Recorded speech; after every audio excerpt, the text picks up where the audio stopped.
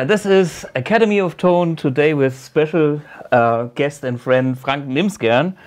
And yeah, we are kind of local celebrities, besides another gentleman whose name is Alex Beiroth. Oh. You know, we are kind of from the same area here. Yeah. And Frank is somebody who is famous for being like a musical composer, but he's more than this. He's a guitar player, killer guitar player. He plays the piano like killer. And yeah, you are famous for your musicals. Mm-hmm. And you have a big heritage in the family when it comes to music. Your father, Sigmund Nimsgern, mm-hmm. is a Wagner baritone. Like not only Wagner, but he got famous because of, you know, his Wagner interpretations, and he won the Grammy Award with Placido Domingo for the Lohengrin, which was a very famous reference recording for all the singers who came after that. So, but the thing is, when you are a German singer, you always, you know, the top notch is when you sing Wagner. But he sang everything, like from Verdi to Bach. He sang everything. But it's a typical thing. Like when you are, as a German singer, when you sing Wagner in the main roles, you are a Wagner singer. You know. It's the same with us. You know, when you are a rock guitar player, you can't play jazz. You know. Yeah. Okay, there's of course a cliche and the category that is like you are this kind of.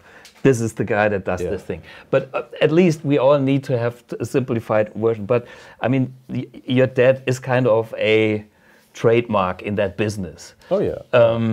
And my question to you is, how does it feel having such an, how you say, like a strong energy in the house, being your dad, and growing up in this kind of environment? Well, actually, first of all, I'm very grateful that I was, when my brother and I, when we were kids, that we were like traveling all over the world with my father, and we could see all the operas and the rehearsals and meet all the big conductors and singers. But in the end, it's like you train your ear and you get very experienced in classical music.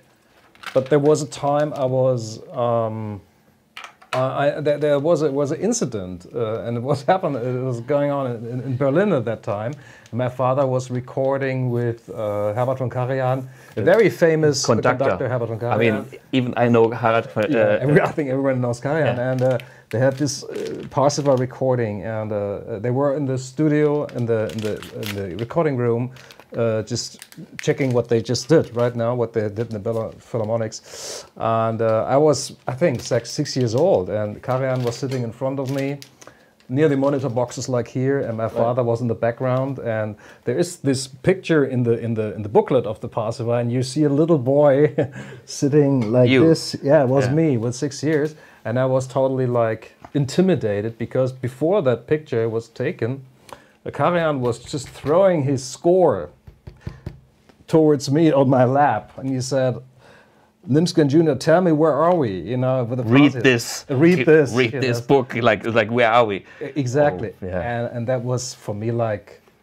oh no, I don't want to be there. There was so much pressure, and I got shocked, by the way. Even though I really love the recording and I love all the classical music, I'm still, listening a lot of classical stuff. But it was like, for me, I have to step into another territory of music. Yeah. And then came the second thing, that my family was living in New York at the time, and my father was singing at the Metropolitan Opera, and I was going to the rehearsal like Tosca, like Fidelio, and I couldn't see any Tosca and any Fidelio anymore, so I went to Tower Records, which was at that time really rewarded the record shop. Well, they had everything. The music store. I remember the times when you went to a music shop to listen to vinyl. Yeah, vinyl, exactly. Yeah, and you went to a booth. Yeah. Here in Saarbrücken, they had Phonak or no, and Saraphon. Exactly. Okay. Yeah. And there was like a little booth you put on the headphone, or they had a stereo system, and they put a vinyl on, and you had like half an hour with a record, and then you listen to serious music. Exactly. Yeah.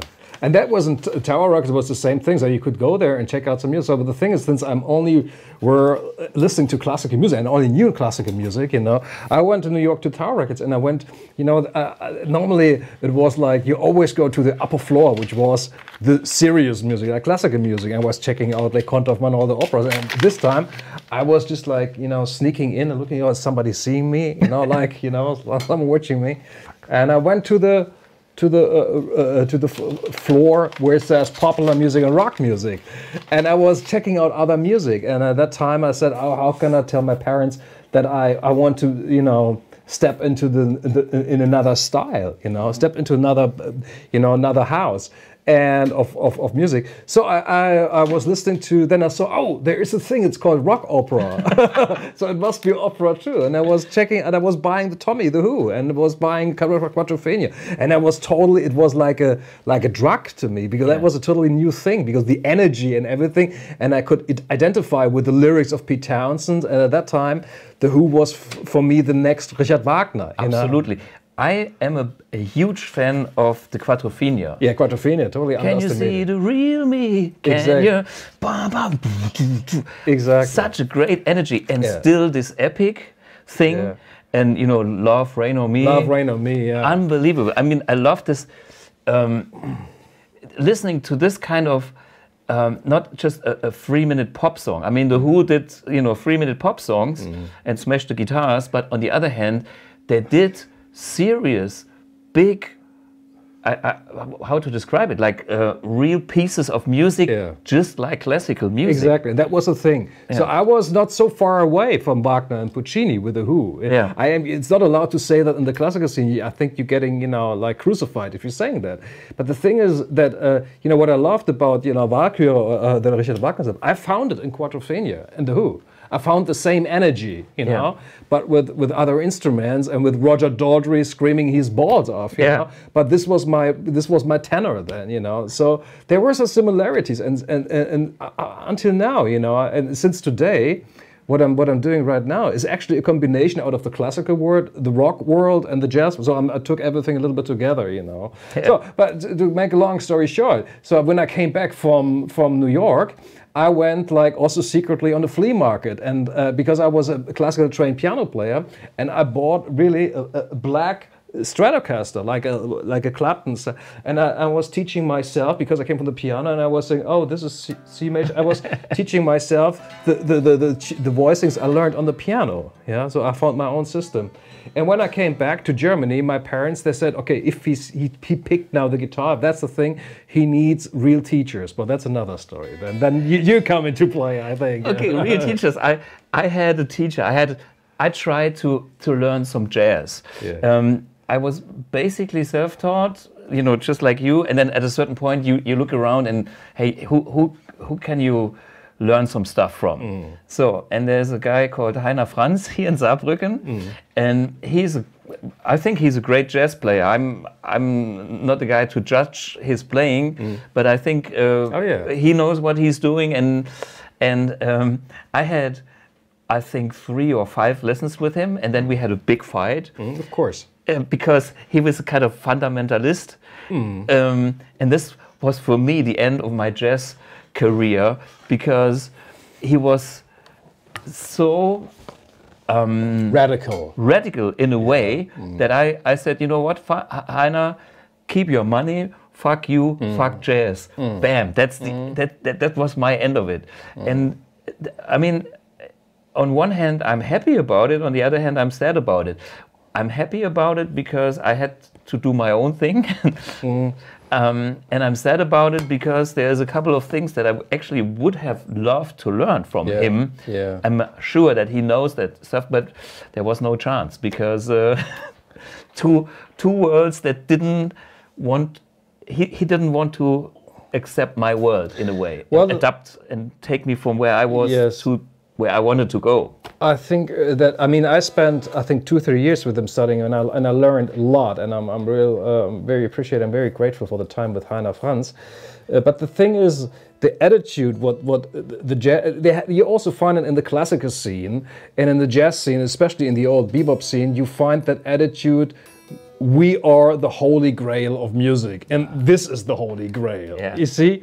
And for me, there is just good music and bad music, you know, and I think there are some Beatles songs, there are just like timeless classics forever. And there is, and I also know some, you know, forgive me, there is some Mozart stuff I don't like. I think it's boring, you know, and I think some Mozart stuff is incredible, you know, so it's what I'm saying. And I also, when I listen to, and we talked yesterday on the phone, I never listen to my own record, but sometimes when I listen to my own record, and I did a lot, I'm saying, oh, that's not really good. You know what I'm saying is it's human that that then everything is great, you know, but don't be. You know what's really like, I call them also, like when you, especially with Richard Wagner, I call them, when the Wagnerians, I call them always culture Talibans, because you know, because they only know Wagner, and this is I love Wagner, don't get me wrong, but there is other music around, and the people, they know everything about this opera. He know every phrase he said, and Wagner himself is I think he didn't take his music so seriously than the other people, they take it now seriously. Absolutely, you know. And this is what I learned about cool musicians. The real successful cool guys, they're open. I mean, that's at least my experience, and I mean mainly in the rock world. When I've, you know, I met, you know, as you, a few very famous people, and actually when most of them, they were very open. It's like amazing, easy. You know, I was, you know, Ian Pace from Deep Purple, blah blah, and you know, he was sitting on next to me. I was driving, and we are chatting, and it's like. Yeah, I said, oh, I also have an Audi, and how did you do that? Of course, I was curious to understand the chemistry in Deep Purple, and how he gets along with Richie and all the stories, and then, you know, he's so easy. He's just anything that is good music.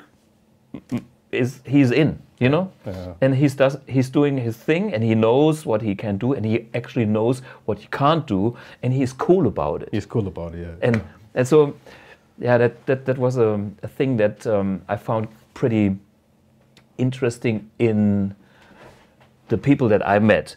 In the classical scene, I don't know. When I played with the orchestras, I had a nice with the conductor that did the on the live DVD that I've done with the Saarländische Staatsorchester, Thomas Beuschel. The guy didn't know the Who, you know. This was cool. This was so cool because I had to tell him, "Hey, I got a song by the Who," and then what is it? And then he said, "You know, there's that band that smashed the guitars," and he goes like, "Ooh," but he trusted me. That was the good thing. Yeah. Hey guys, before we go on, we have a little clip of some of your musicals. I don't know how many you've done by now. What's now the 12th? 12. Yeah. So so a musical is, I mean, for those who don't know what a musical is, to me, a musical is always a big production. It is like many singers, and there is like a big story, and there is a lot involved in the musical. Oh yeah. Anyway, maybe we just show you the clip, and then we talk more detail about it. Okay, great. Snow White. Was wirklich geschah?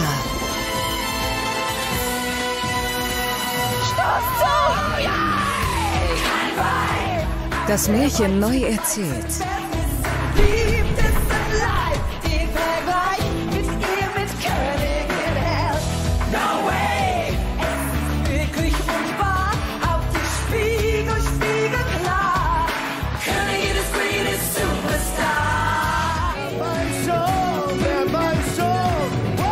Snow White Reloaded. Ein neues, rockiges Musical für Jung und Alt.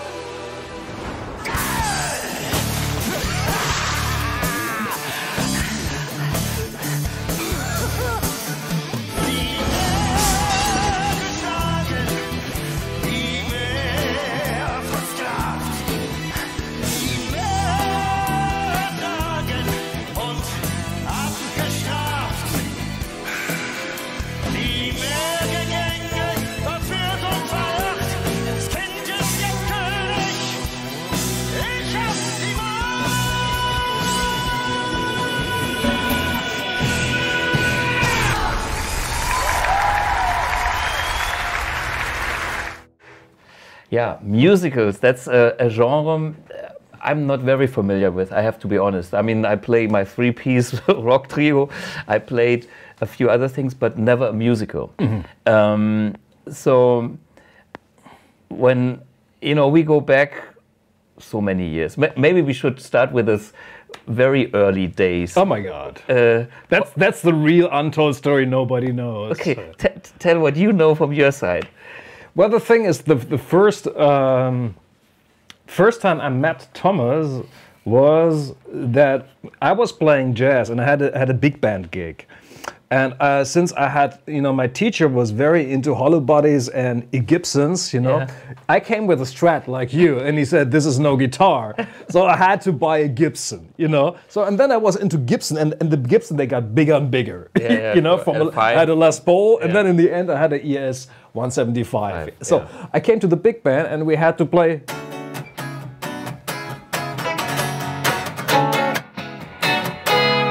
Yeah. So Earth, Wind and Fire stuff and all the kind of all this Single 80s notes. single Yeah, note stuff. yeah. And I had my stupid ES, and I said, what? There was no chance to do it. Yeah. So I said, and I came back, and the bass player said, I know somebody, he is the Strat guy, and I think he was 14 or 50. Really, it's no joke.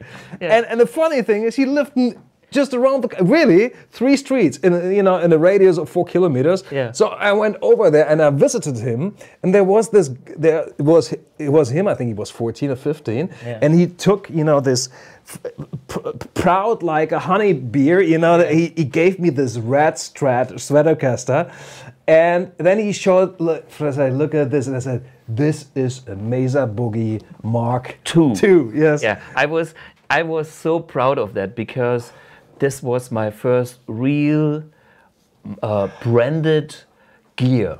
Because before that, I started with Aria, whatever, cheapo guitars. Oh, yeah. They were actually not that bad, No. the Japanese copies. And I had my first homemade amps, which were total shit at that time, Yeah. But so one day I want to go all the way. I asked somebody, and what was the best amp? And somebody told me, it's the Santana uses Mesa Boogie, so I had to get the Santana. It must be good, yeah. So anyway, do we have the picture of me that's funny, yeah. from the back in the days? Yeah, see, this is that red Strat and my Mesa Boogie. Jugendorchester Ommersheim, for those who know where Ommersheim is. So funny. Yeah, well, that's just around the corner from our place where we live. Yeah. But anyhow, he gave me the red Strat, to make a long story short, and the Strat was really not good. This was the shittiest Strat Fender ever made. And I had this piece of thing, not like this here, which is just like wonderful guitar. Yeah. It was super heavy. I think I can remember it was super heavy. Heavy. Like 4 kilos. And I hate heavy guitars. I Yeah. love light guitars. And it had no sustain at all. Yeah. And it was just not a good guitar. So I played the gig with this. Yeah. And I looked good, was shaking around, and I didn't have to play any solo. So but I gave it back, and I said, "What a fool is that who gets a guitar?" So I got back my Les Paul. But anyhow, and then after a while, he came. We wouldn't say we were acquainted, but we weren't friends. So, but sometimes our crosses paths, and he was. At that time, Thomas started to create the stump boxes, whatever it was. He gave me like a Boss OD2, the crunch that was his thing. So he came over to my place where I lived at my parents' house because we were kids, we were teenagers. Yeah. And then I will never forget that. And at that time, I was heavy into Jim Steinman and Meatloaf and a piano playing, whatever, and I was composing my own songs. Yeah. And I wanted to impress Thomas because I heard he's a good guitar player. I was like, that's impressive. So I got over on the piano and and he wasn't not impressed at all. He just said that, and that was just like, and that was incredible. I'll never forget that. Yeah. And he told me, Frank, what you are doing with all these notes, I'm gonna do with one sound. And he said that, in German he said, but it's called The Beauty of Simplicity, and that was your first album. My first album, I called it. And I thought, what a wanker, I just played the hell out of it. And I looked at my other people and they said, probably he is right. And since that, he gave me all his toys. So I was like the beta tester for all these toys. Mm-hmm. But since that, we were like, our paths after time just went like this. Separate. You did your career. Of course, I got some news from the media. Okay, Frank is work. The studio with Far Studio. Studio. Oh, that was with the dog that was blind. Oh, yeah. One day you recorded there with Billy Cobham. I opened the door. Billy Cobham was there. Exactly. I was there for Nazareth and other productions. Exactly. And the full cliche thing. Absolutely. I got my amps back. I was giving them some amps, and they were full of cocaine and coke and yeah, that studio was just like that was a musical, that studio, and we were working over years in that musical, in that studio. So we were crossing always. I worked in that studio. I had Chaka Khan, that Billy Coppermore. I had my own cows, and then I saw always Thomas with his cocaine dudes and with the natural dude, and he was just carrying his amps over. So it was like, I think this will never happen again. No. The times are over. The studio times are over. Unfortunately. And everyone, and the funny thing is that, you know, it was kind of funny because I was listening at his door. Oh, how is he playing? How was he? What other? So there was a certain kind of good competition going on. And what is he doing? But I think that's totally missing today, these days. This is not happening anymore because I want to say, what is he doing, whatever. And now we're sitting next to him and I see his licks or whatever. The thing is this, I think he's one of the greatest players I know, and I think worldwide. I'm not saying that because I'm sitting there, but the thing is that we don't have to look overseas. We have so many great European players, you know, and we don't have to think, oh, the LA studio scene, like also Alex Beira as a rocker or you guys, they are just fucking world class. And I have and you know, the thing is, especially when you go back as me as a composer, there is no competition anymore because you are actually, I must say something, if I see someone who plays something I cannot do, I feel inspired. Yeah. I don't feel any competition. You know what? I feel competition when somebody is crap. Then I feel like, oh, I have to show him, please don't do that because it hurts me. But if I see something, especially when you're a composer and I'm having many guitar players are playing now my music, and they come to me and show me, and I'm so happy when they give me something what I didn't compose. Give me an impact. I say, thank you so much for the inspiration. So, but this I think this comes with age. And when we're at that time, especially, there was this, but everybody had that, you know. Sure. What is he doing? What is he doing? But we have another little link thing. You were teaching a guy from a band called Planet Claire. Oh yeah, with 12 years. 12 years. You were the teacher at age of 12. Yes, absolutely. And Walter, how old was he?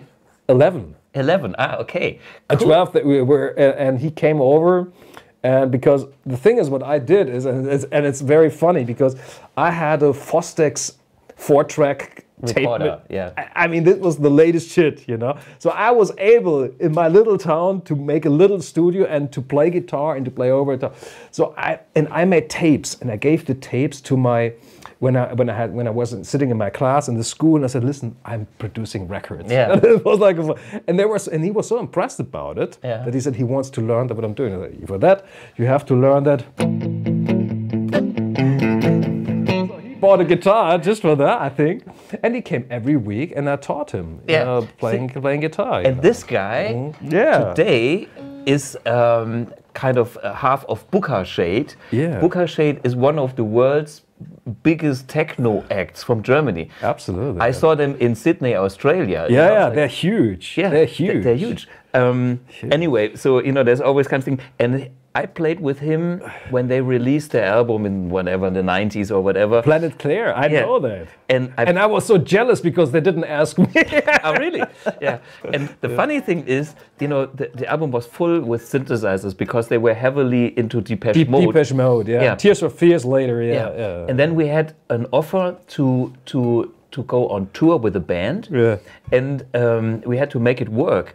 And then we found out it's too complicated with the synthesizer. So I told Walter, you play acoustic guitar and sing. Arno, you play the drums. Yeah. I do all the electronic stuff on my guitar with my effects. So this was so creative. Yeah. These times were killer. Yeah. But from back now, next step in your career, when did you start the musical thing? Well, that's a very funny thing, and nobody knows that because I was on tour at that time with Pete York and the Spencer Davis Group, and Pete York got a phone call.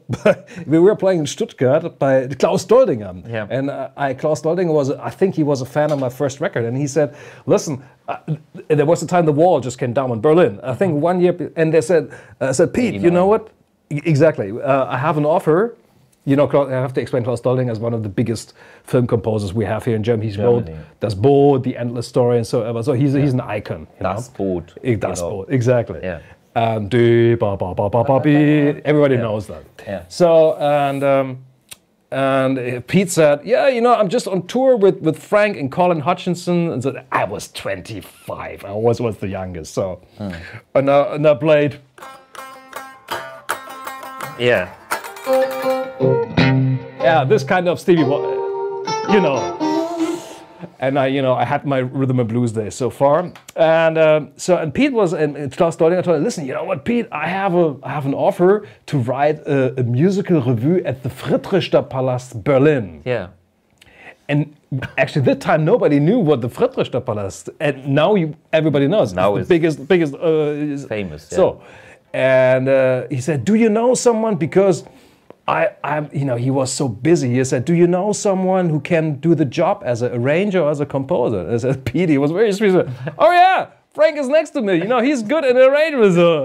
And suddenly I had Doldinger on the thing. I said, Frank, oh, I know your first record because it was into Fusion. I like your record. You know, just pick the first flight to Berlin and talk to the guys in Berlin. So I was flying over next day to Berlin, and I was sitting there on a huge table in this old East Theater, and there was this intendant on the like in Wall Street. It was on a movie, and he said, I was sitting there. He said, you were recommended by Klaus Doldinger. If you recommend you, you must be good.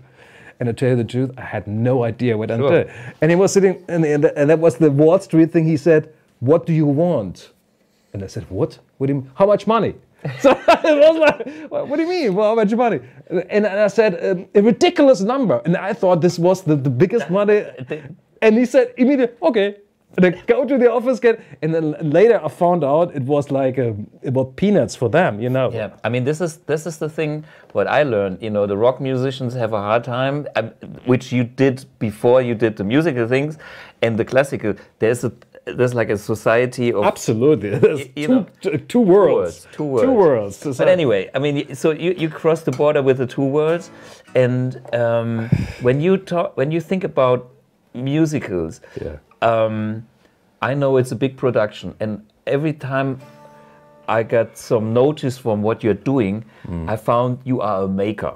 I mean, you know, back in the days with the studio, it like you recorded that album with this guy and that album with that guy, and you went for it, and you had always the energy and the vision to do something and get it out and get it done. You know, some people talk about it, and you made it.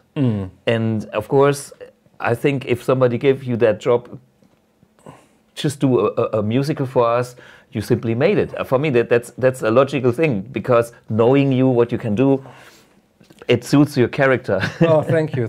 Well, the thing is, that was how it started actually in Berlin. What I just wanted to finish the story, because what I did was, I had the book I had to write was horrible. It was a mess. Okay. The first musical, it was a huge flop. To tell you honestly, it was a huge flop. But the newspaper, they said, you know, it's funny. The music Frank wrote has nothing to do with musical. It's so soul-y, it's so jazzy, and it has rock, and it has this guitar in it. Yeah. And they said, give him the next job.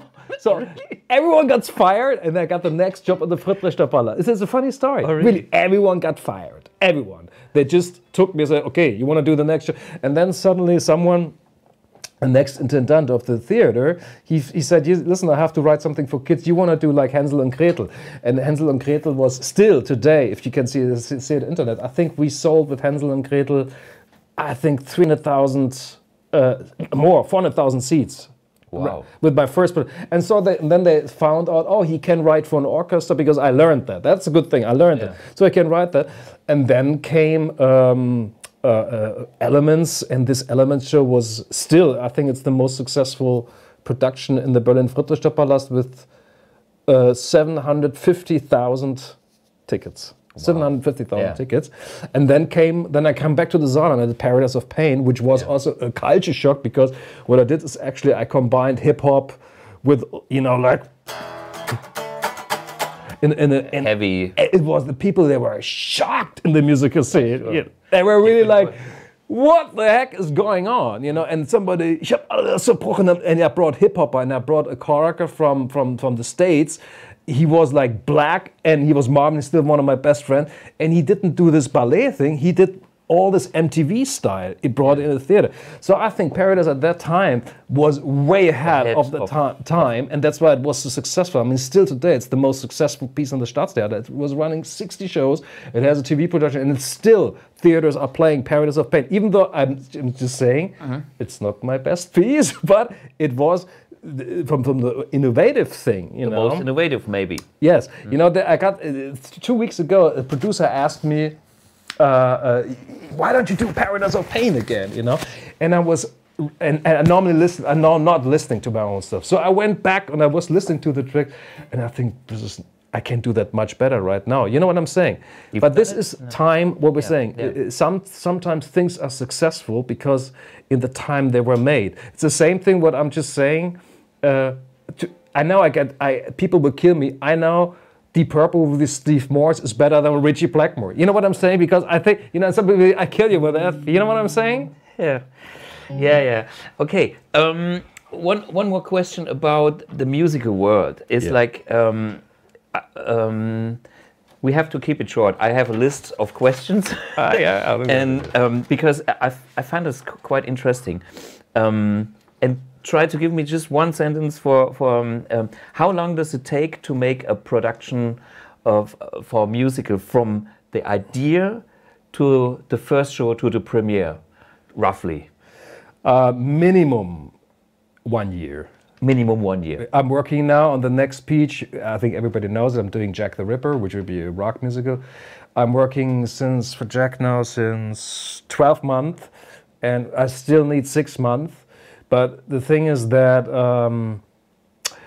first of all, what you need, I mean, before you get the job, you have to convince many people because musicals are very expensive. Yeah. And the idea is mainly, what is the thing about? Yeah. What's the show about? You know. Yeah. For instance, when I wrote The Ring for Oper Bonn, they asked me for a totally different topic. They asked me to do a musical about Beethoven, really. Okay. And I was working on the Beethoven on his, you know, how he lived, and I think it was totally unsexy for me. I couldn't add anything. I wasn't inspired because I have major admiration for and I couldn't, what should I do, and make it, and I said, no, I don't do that. Yeah. So when I had the presentation of the Beethoven, they asked me, there was the check laying on the table. They're saying, please do Beethoven für die Stadt Bonn, okay? Yeah. Because he was born in Bonn. And by the way, he wasn't born in Austria. Even though the Austrians saying Adolf Hitler was German and Beethoven was Austrian. It's not the way it is, believe me. Yeah. And when I had the presentation for Beethoven, I was presenting him and I said, listen, and now the mayor of Bonn was sitting there, and I was saying, listen, honestly, I cannot recommend you to book me for that thing, or to do it at all. Cool. Because I don't think it won't be successful. Cool. And I said, and I was looking out of the window and I was seeing the Rhine, the river, and I said, but I have another idea. I would like to do Der Ring des Nibelungen because it's taking place here at the Rhine. Yeah. And they look at me, is this guy, what a wacko! What a macro is that? He's throwing away a job which would. And I said, you know what? Give me 1 week, and I'm working on an exposé, and I'm gonna convince you. So, and then I came up, and the funny thing is, I took my guitar and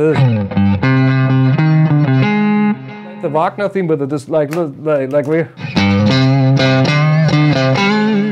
notes, you know, and I do Wagner leading motifs on the guitar, and they were so impressed about it because it was new for them. Yeah.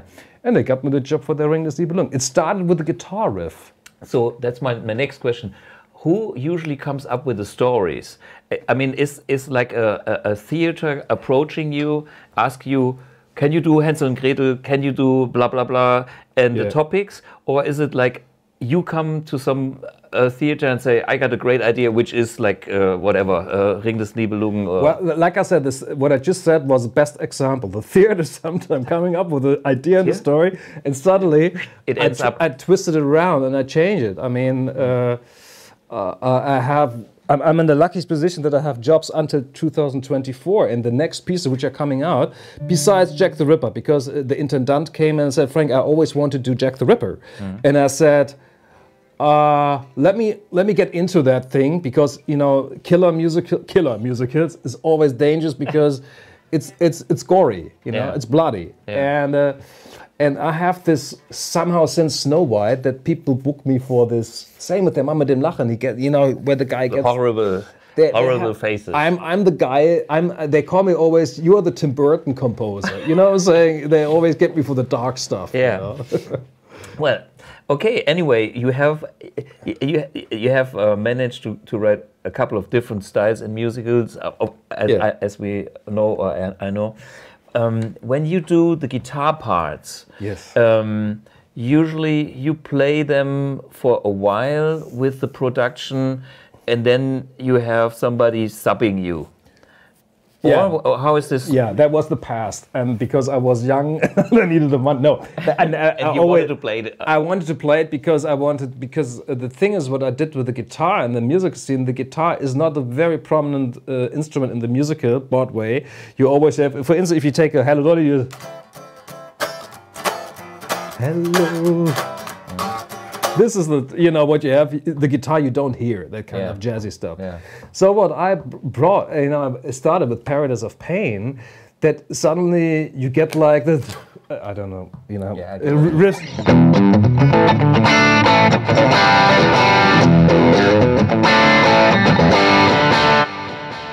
But before in the guitar, in the musical thing, and suddenly, or you take just what you just saw with Snow White, there is this riff.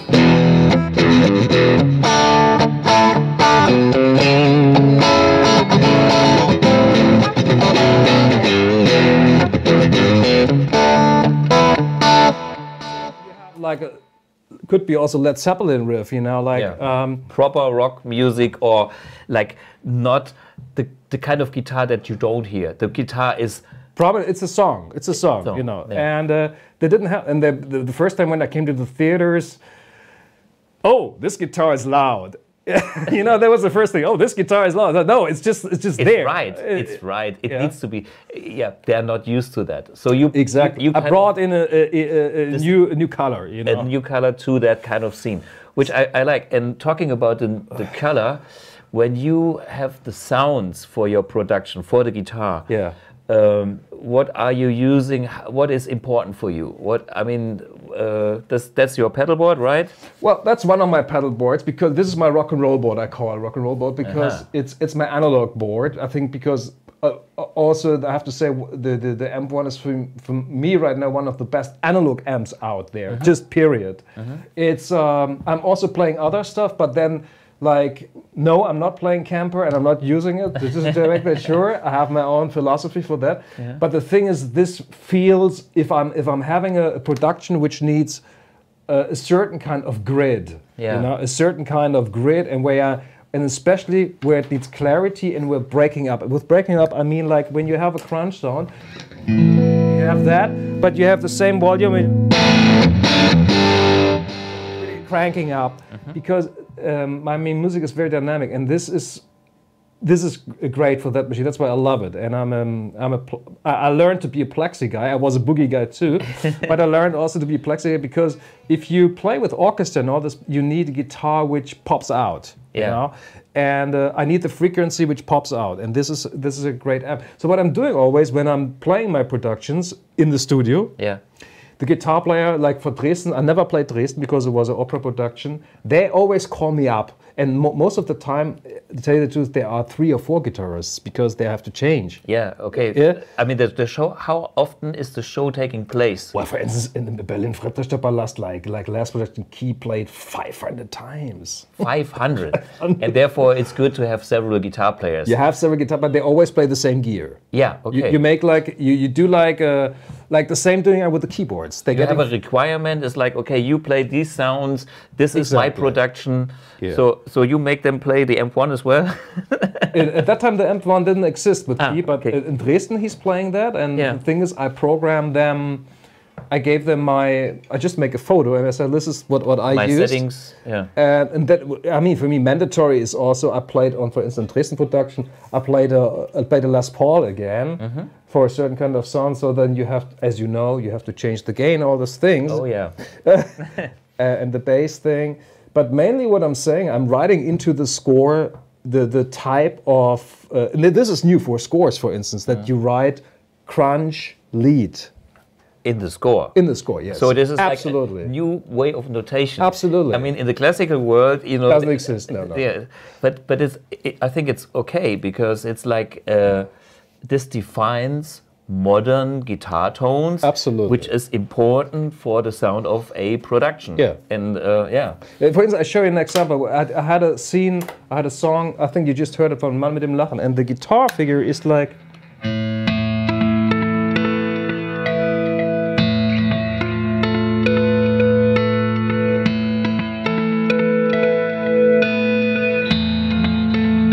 The guitar player, since he was a classical trained orchestral musician, he said, "What is that?"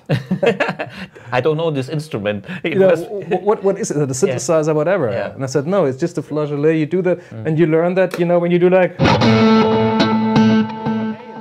First one there, and you ever, oh, how's he doing that? The octaves and you have to know when you do this harmonics, what note is it? Yeah. So when I'm talking to my note editor, my score editor, I trained him. I showed him, listen, if I do the flageolet here, it's gonna be this sound. If I do the flageolet here, it will be this. So how do you notate that? So there is a lot of things going on which doesn't exist. So the guitar gets in my scores as a classical instrument in I think a new dimension. And so what I'm doing right now when I'm going to a production, when I'm having like an orchestral rehearsal, most of the guitar players, they come to me and they ask me, how did you do that? And then I say, oh, give me the guitar, and I show that and said, oh, and then they write like a sign how they would write it down to memorize it. To memorize it, and I learned a lot about how they write things down. You know, how they think, and yeah. And the thing is, especially now with the sounds, I'm very. For instance, for this sound, I have a FX clean sound. I call it FXFN clean, which is I write it in the score. It has an optical tremolo, as you can, and I have a phase. It sounds nice. And you write in the score phased tremolo sound. Right. Talking about these sounds, the HX effects. And this board, I mean, you are good at programming that stuff yourself. But you know, you called me the other day, and I think I connected to you to another friend. Yeah, he's great. Yeah. Knut, and he built that board. Yes. Well, to tell you, first of all, thank you. He recommended me Knut Bausch. He was actually here on the Academy of Tone. I don't know which number. Look it up. 30-ish last year. Yeah. Yeah. And he became a guitar tech because he's first of all, he's a great guitar player. Absolutely. And he's also a great classical player. He's one of the nicest guys I know. Yeah. And I went over there to his crazy garage thing, studio, you know, and he was like, you know, somewhere out there you don't want to go there, you know. So suddenly, and we were like, actually, we were just like, I showed him, you know, I play Pat Metheny, I play this kind of stuff.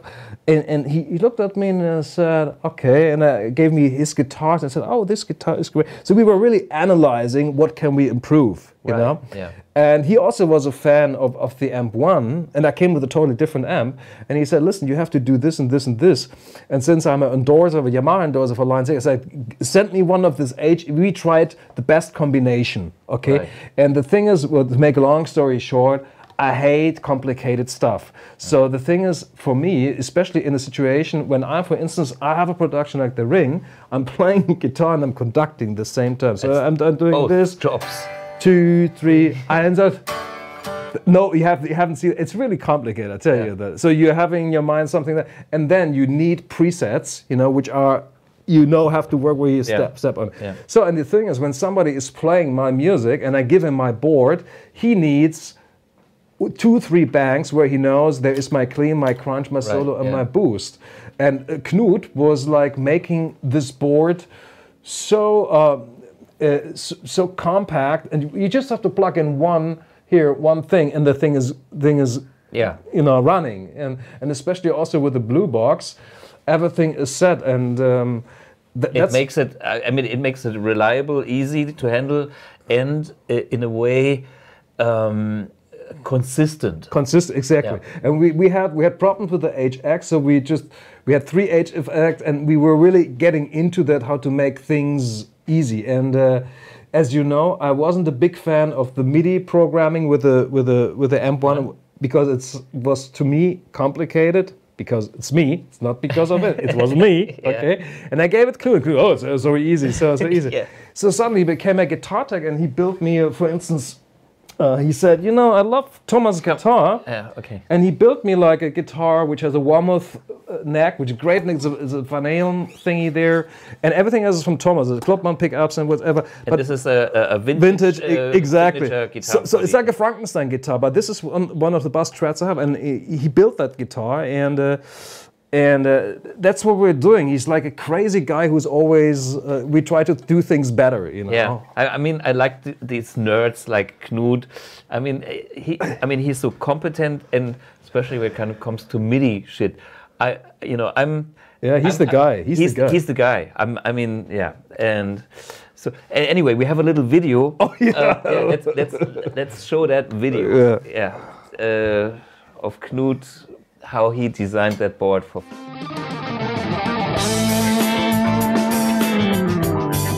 Hello, Thomas. Hello, Frank. I'm here to crush your video, but I'm doing this on request by Frank. He asked me to do this small clip telling something about his gear and his guitars. So, no time to waste. Let's start. Well, the other day, you, Thomas, asked me if I could assist Frank with his amp1. And here, especially, its integration with the Line 6 HX effects. So I wrote him, and after a few days, we met here at my place. We had a long gear talk that evening. He was looking for a small pedalboard he would like to tour with. But not only small, but also very light, robust, and versatile all at the same time. And during that talk, we found out we share the same approach, the same ideas about guitar tones. And we also do commute between the two worlds, means digital and analog.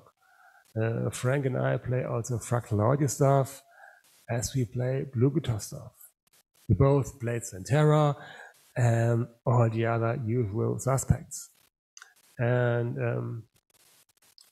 on that evening, I suggested Frank to switch to the Mercury edition for the more modern sounding classical channel. And by the way, we did encounter some trouble with the HX. Yes, his HX was one of the faulty ones, but this problem had been solved before we started. And finally, I came up with this. And as you can see, it's a very common combination. By that, for a good reason. I mean, it's one of the best sounding analog guitar amps out there right now, and a quite good effective-wise. So, yeah. This is number 2, by the way, because number 1 is Frank's board. And after finishing his board, I said to myself, I need one too. And so I did an exact copy. I mean, what to say? All the viewers know those devices. Yeah. Talking about sound, I would describe Frank's approach to sound similar to those processed sounds late 70s, during the 80s, LA music scene. Names like Larry Carlton, Steve Lukather, Pat Metheny, and yeah, but that is what he needs for his music, and it sounds fantastic.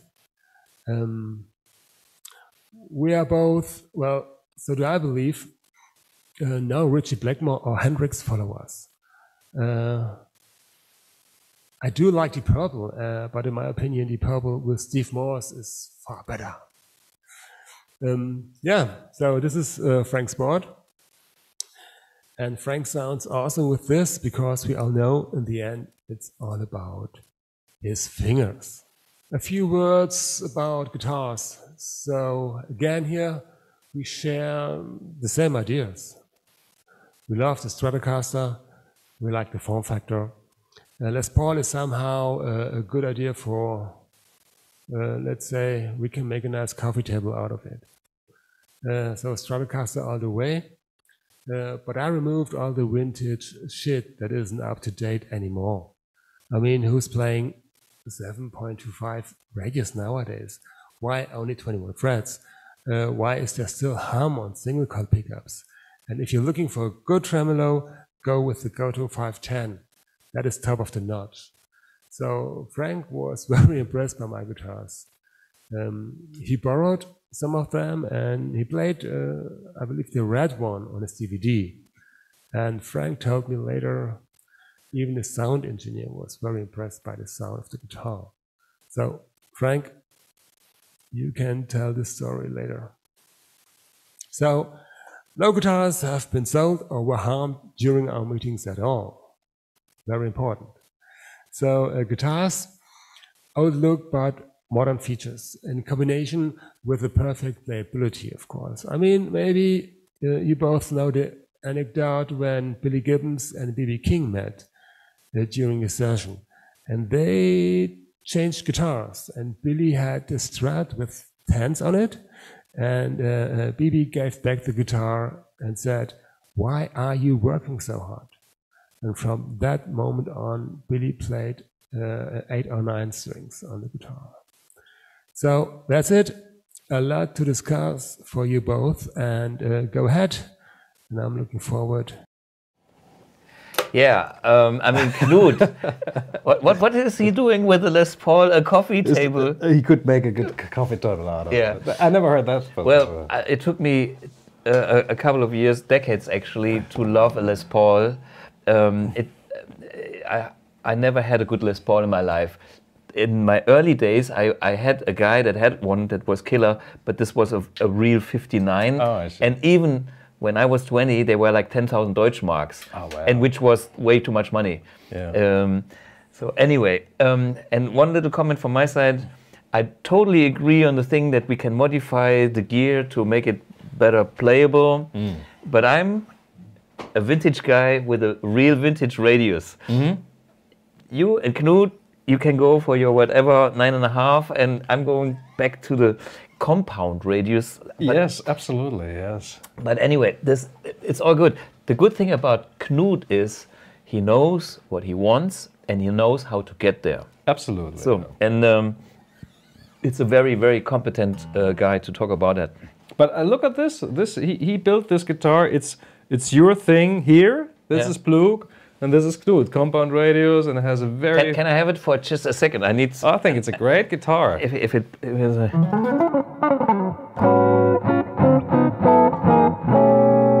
Yeah. My tone? Ah, okay.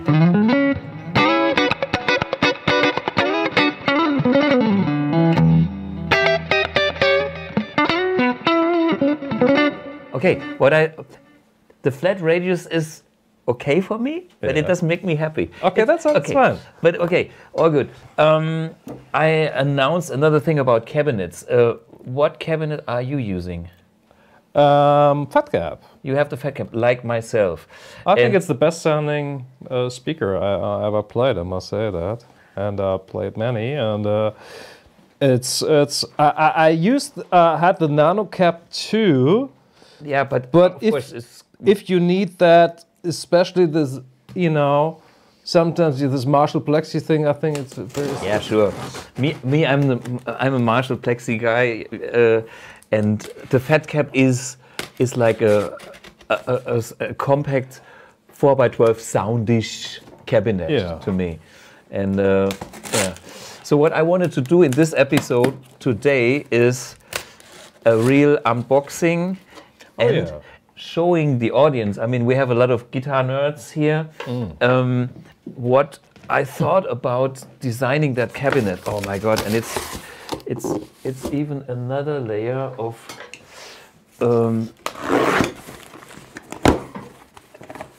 yeah. So that's the first job. Then there's the my protection corners. One.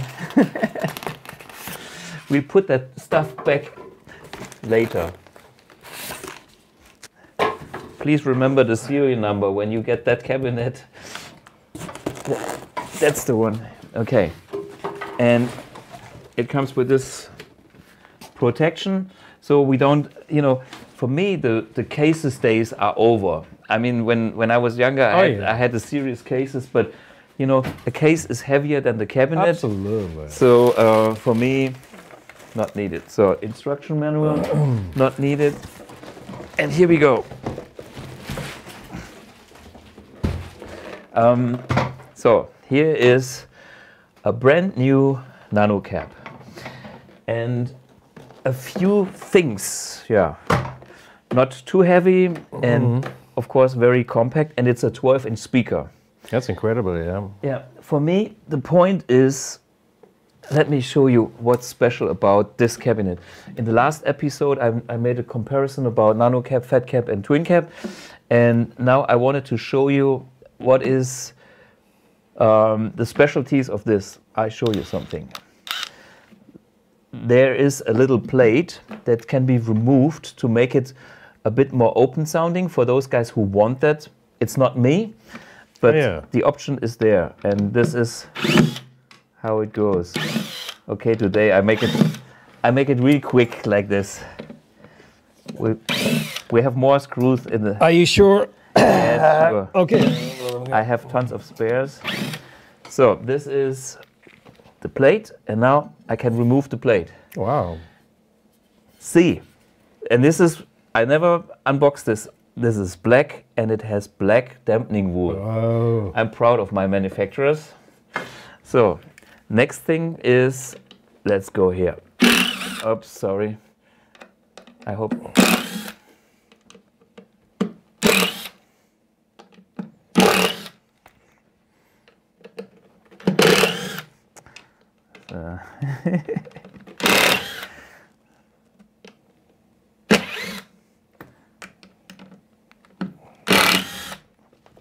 So this is next level. Maybe it works. Yeah, it works. So here we get this out, and you can see there's a BluGuitar speaker that is actually blue. Wow, so sexy. Yeah, People. No, when I designed the cabinet, I thought, you know, I'm It just has like, to be. yeah, the Apple guys, you know, it costs $1.50 extra. Nobody sees it, but I have it. Did you do? No way. Yeah, I went all the way. Okay, and now let me explain a little bit about the idea of this cabinet. You can see I wanted to make the smallest possible 12-inch. So there's your 12-inch speaker, and the speaker has like the most compact housing. Size, yeah. Yeah, and then there's the portation thing here that gives you an extra low end. Low end, yeah. And that's basically it. You know, we can destroy it all the way. Let's go for it because it's fun. Do I see? Yeah.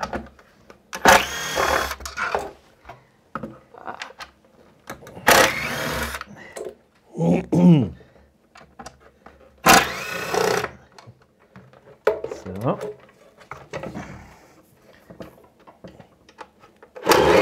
Ouch. Wait a minute. So. Naja, okay. This is the speaker.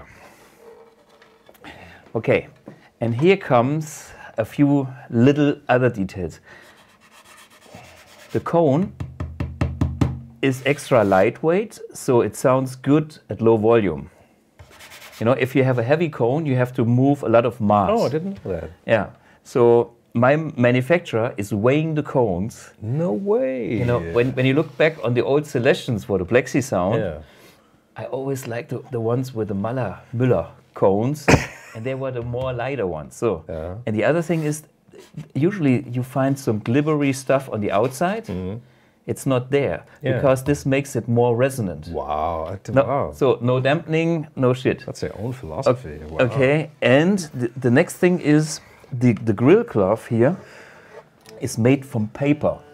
Wow. This is not plastic. This is paper based, and this is Oh yeah, I read about it. Yeah. yeah. This is from the old Marshall cabinets where I stole the idea from because I always thought, what's the magic about the '60s Marshall cabinets? Yeah. And It's paper. It's paper. It's paper. Okay. Wow. And in the middle, I have this little wood bar that blocks the beam of the speaker. Oh yeah. So this was my little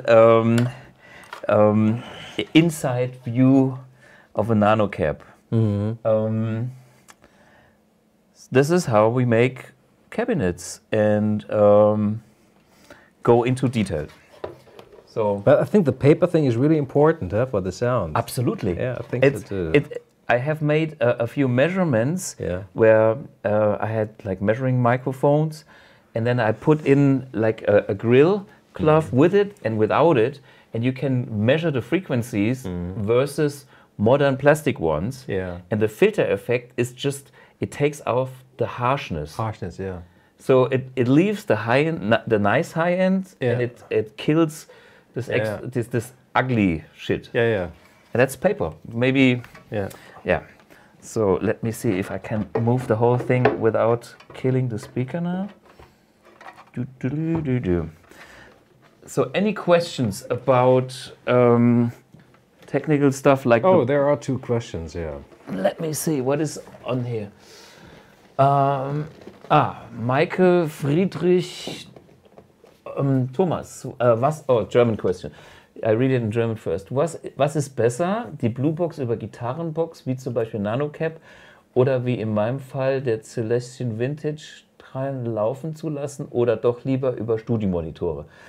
Danke. Okay, he is asking the Bluebox, which is a speaker simulator, to use it with a real cabinet like that, or studio monitors. I designed it to use with studio monitors. This is what we are. We're using it right now, and it sounds killer. Yeah, Yeah. I'll say that. And using it with another speaker, a guitar speaker, would kind of do the double job. It's Exactly. like so. My recommendation: use it with proper studio speakers.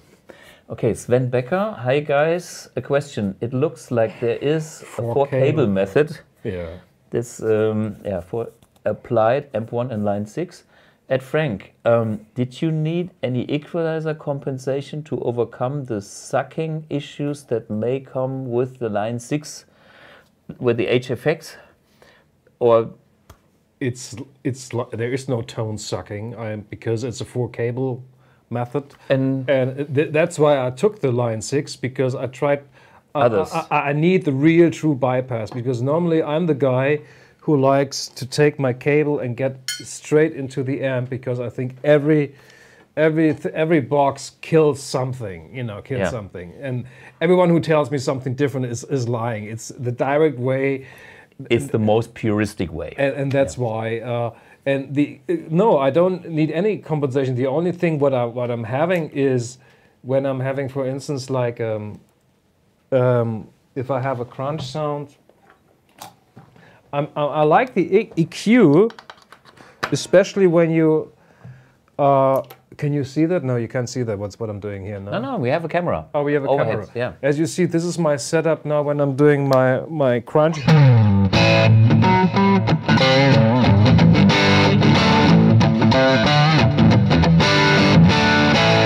This is my basic crunch sound. Yeah. Now, if we're doing the simple EQ, it does that.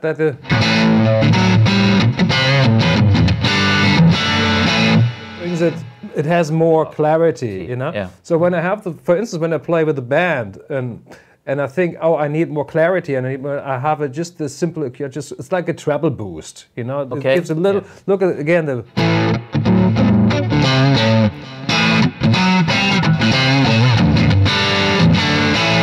Is this in front of the preamp? Yeah.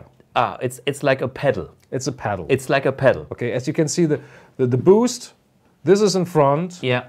And everything else, chorus is delay, and a multi-delay is 4-cable method. 4-cable in the effects loop. Exactly. So that's always a system that or like when I'm having something for Les Paul, I have also like a treble or like a gain which reduces the gain in front of it.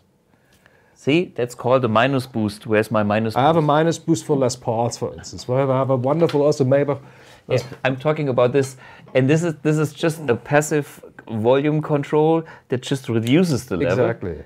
So you have something like that at your. Well, I programmed it. Like you just you get the level down with it, you know. And it's very. The good thing is with the HX, it's like you tap on it and you see all the parameters and you see low gain, mid frequency, mid gain, and whatsoever.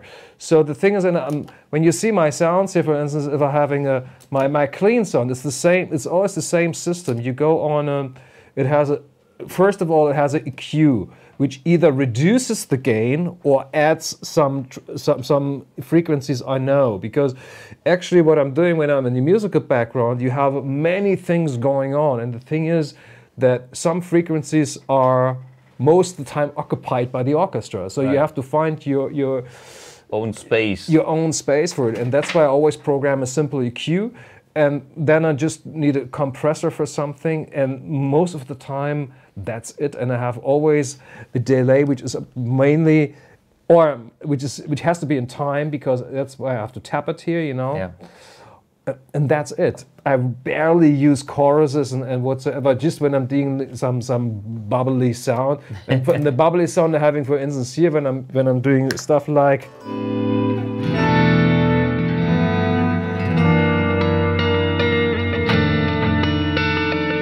It's the same when you go into the thing. Simple EQ makes the sound more very clarity. If you play fast things like.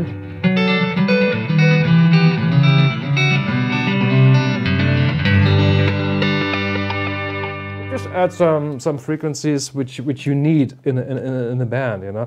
And sometimes I must say some sounds, even though some people say, oh, they don't sound so good here. I'm working with music always. I'm not interested in how a guitar sounds. If I like the sound, it's okay. But for me, and that's why I like the amp very much. It has to work in a context where you have a bass, where you have a drum set, whatsoever, you know. No, hopefully that's. Oh, Frank, you use Rockboard 5? I didn't know that. Do I use it? Yeah, I think. Yes, I did. Yeah, I do. What can you compensate the bad cap with a good EQ? That's a question I would like to answer. Okay, yeah, please. I think that's not. I mean, it is possible to a certain extent. But if there's no substance from a cabinet, an EQ will always make it worse, you know? I mean, there's the word of fix it in the mix, and that's the same thing like with the cabinet.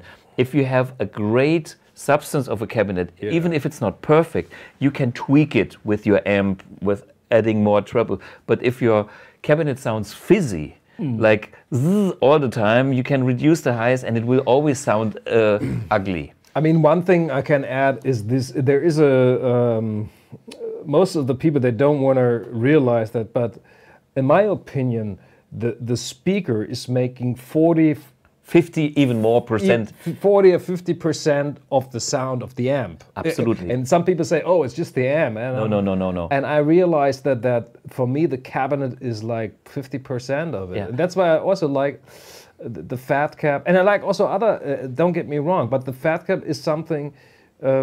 works for you in the situation. You plug in and it sounds warm, it has clarity, and it's never harsh. And for me, I hate harsh guitars, you know. Even though if you play a Strat, and for instance, this guitar is now made by Maybach, and it's a beautiful sounding guitar, and they made it really happen that the guitar doesn't sound too Strat. For instance, your guitar sounds more Stratty-like, you know. But I told them, listen, I need warm mids. This is where, for instance, from the sound, we are different. I have more mid, but that's okay. But the thing is, it doesn't matter what it is. If a speaker is ruining your sound and it makes it harsh, it gets on my nerves. And especially, you have to be, you know, when you play music, you have to be inspired and you have to, you know, feel well with the sound you're doing. And if you feel like, oh, something is harsh, you get on the nerves, you know? I mean, put the speaker, guitar cabinet, the amplifier, and the electrical guitar in a context with an orchestra.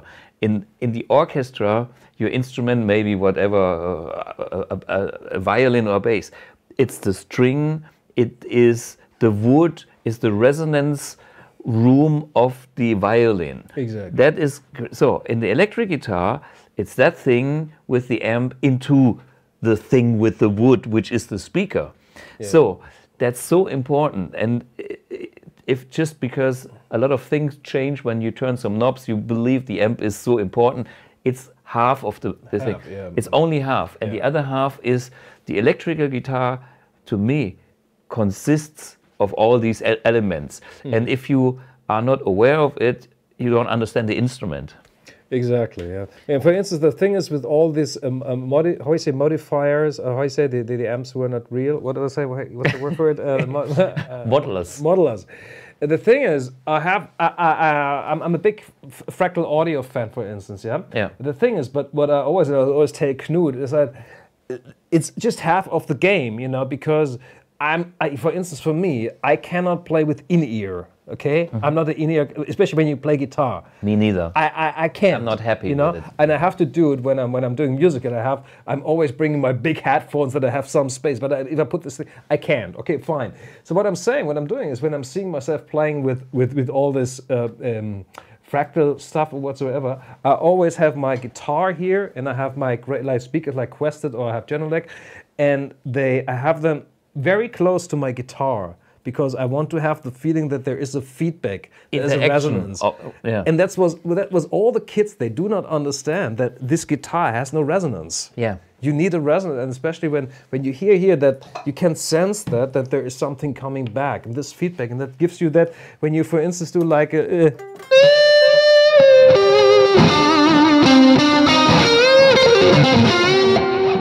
there is nothing coming back, it's like, oh, there is no, you create sustain with distortion, but it's a different sustain when you have a feedback. Yeah. And this is the real thing then, actually. Yeah. And that is working the tone of an electric guitar. I mean, you know, of course our reality is not like Jimi Hendrix's reality where we had such loud amps. But if you reduce it to nothing, then the instrument is suffering.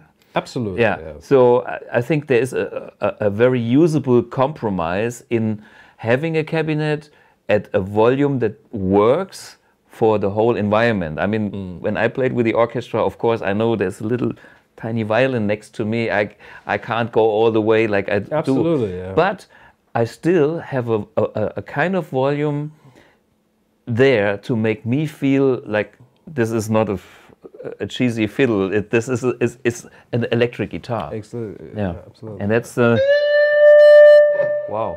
Somehow we are loud. What's wrong? I'm not clean. There's another question.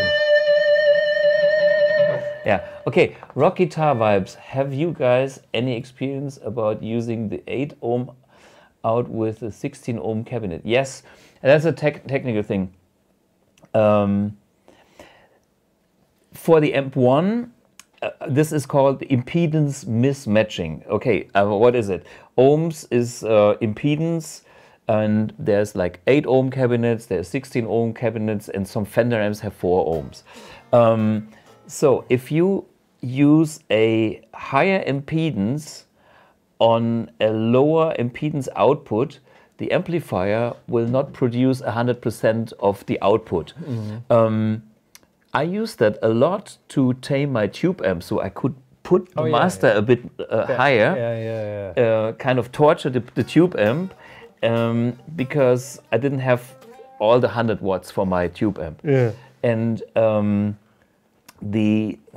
so I'm not against that. The only thing with the amp 1 I have to say is always have a higher impedance of the speaker than the output. Why? Because the amp 1 has a protection circuit, and if the impedance of the speaker is lower, like 4 ohms, the amp 1 would produce 250 watts, and this would be dangerous for the amp. So we have the protection circuit switch it off for just a little microsecond. And that is something you don't want to see happen to people that accidentally use the wrong thing on their Marshall cabinet. Okay, next question here. Wooden of the Angels. Okay, where can I actually go and try amp 1 in England? Okay, at this with COVID-19 things are difficult. But in the UK we have a distributor called JHS. They're in Garforth near Leeds,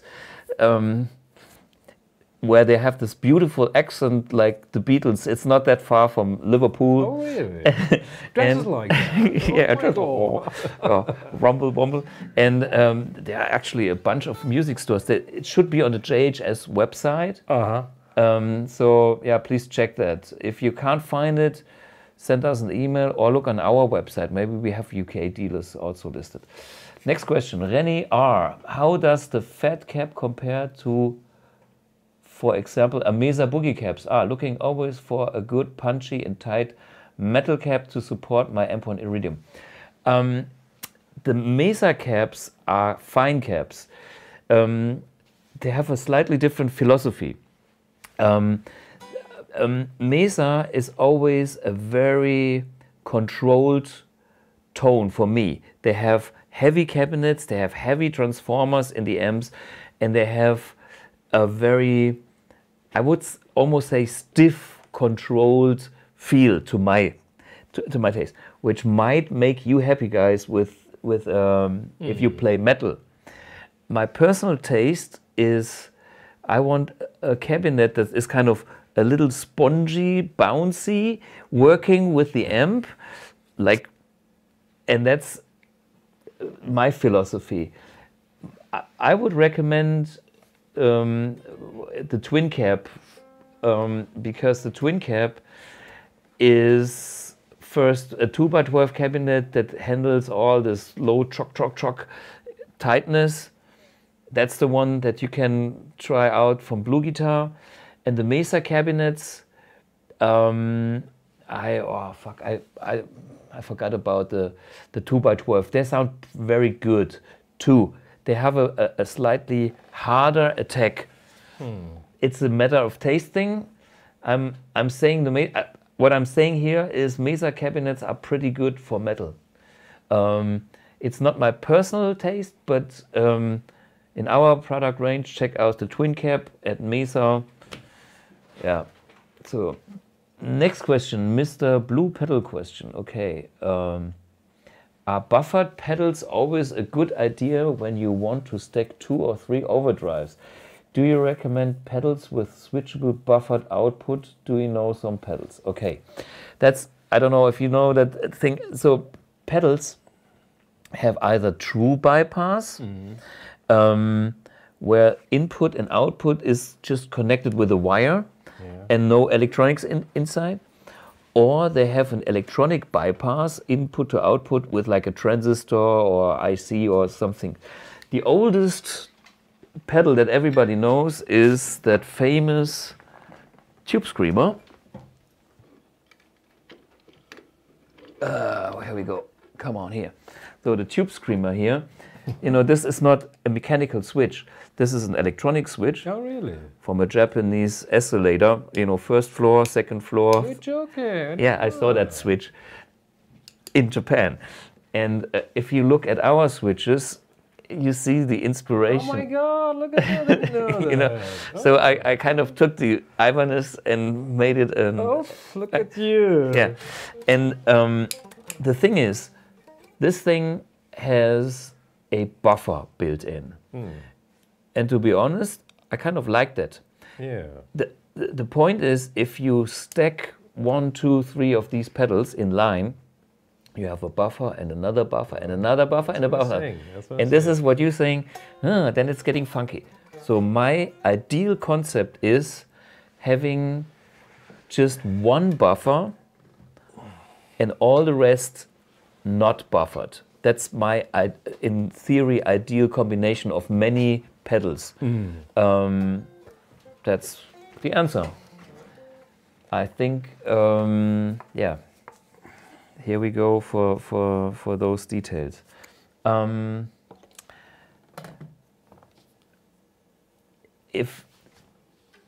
we got a few minutes left. Should we play another song? I think we play probably our last song because I can smell the neighbors approaching. You know. Let me see if I would be ready. Yeah, just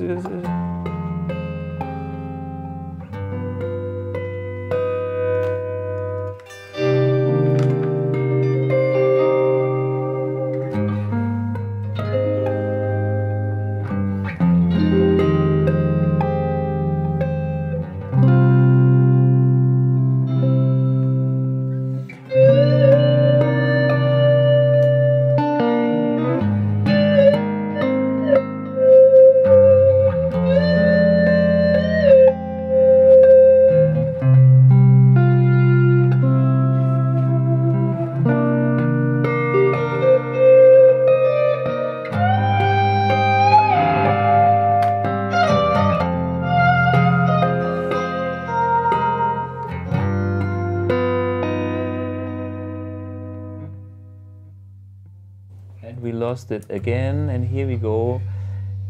1.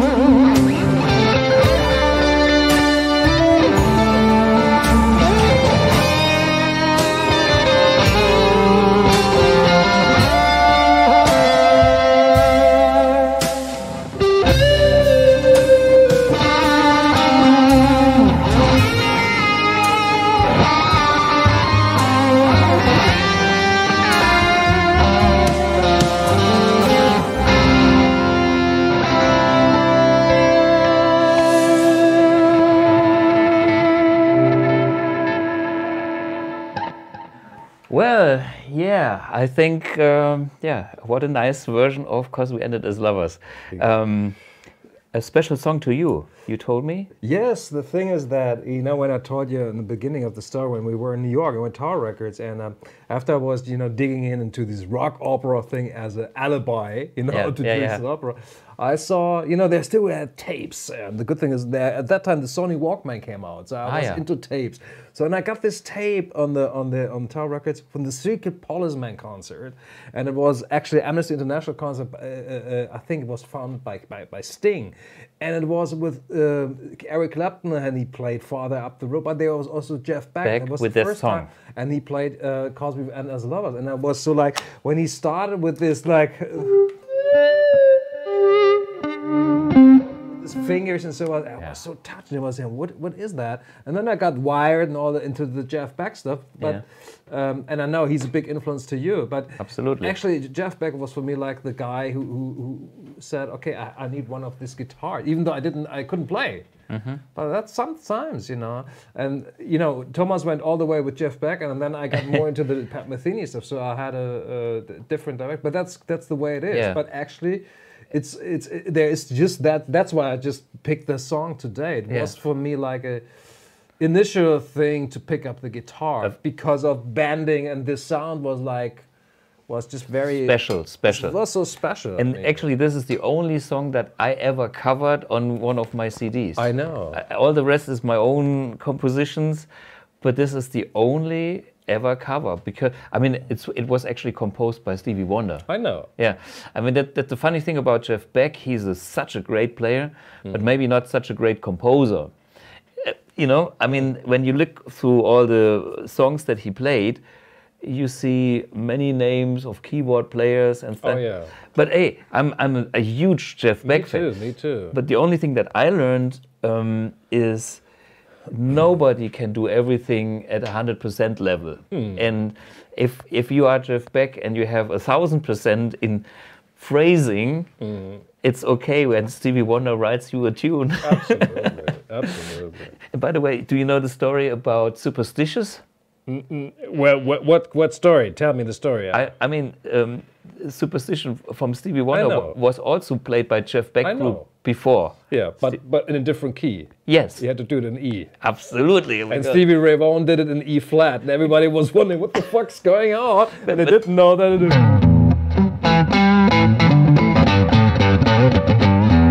this sounds slow, and nobody could sing it anymore because Stevie Wonder wrote it originally in E flat, and I played with my band in D minor just to make it easier for the singer. It's fucking high, you know. But I think you are the keyboard player, you know, with all the black keys on the keyboard, it makes sense to play that funky line. Yes. Because it's like a pentatonic scale, you know, all the black, you know.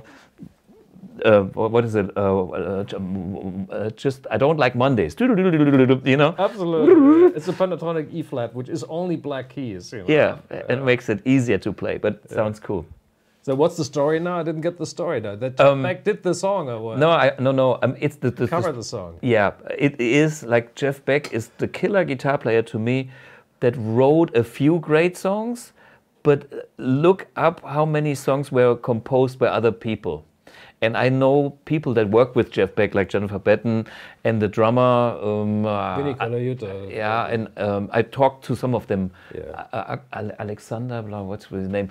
And they all work with Jeff Beck, and it's like he's Jeff, and even Stuart Copeland told me the story about working with Jeff Beck. He is a true artist, but he never plays the same thing twice. Oh yeah.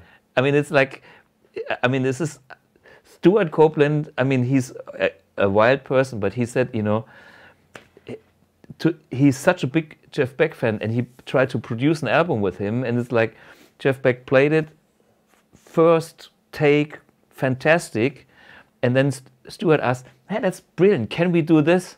No, it doesn't work. He is a one-take guy.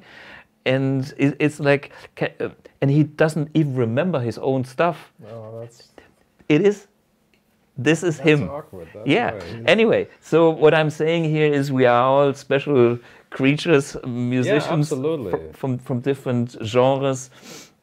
And today I think we had a little insight into the world of musical? A little. A little. Because it's much more complex than you think. Really, it's a big thing. But that would be another series, I guess. Then. Absolutely, yeah. There's a very last question that I will answer, and then we have to quit. Oh yeah. Nick Green, hi. Just a tech question. How long should the Blug amp take to start making sound after you turn it on? Mine takes about 5 to 10 seconds. Is this for the tube to warm? Yes, that's the time for the tube to warm. It has that nano tube, and its tubes are a bit slow to heat up, and this is what it is. And Dominic Purley asked, do you try warehouse guitar speakers? Yes, next door I have some. I'm not going there now, but in a future episode I will show you my WGS speakers. They are pretty Celestion styled speakers, that's why I like them, and I picked a few models. We can go into that detail another time.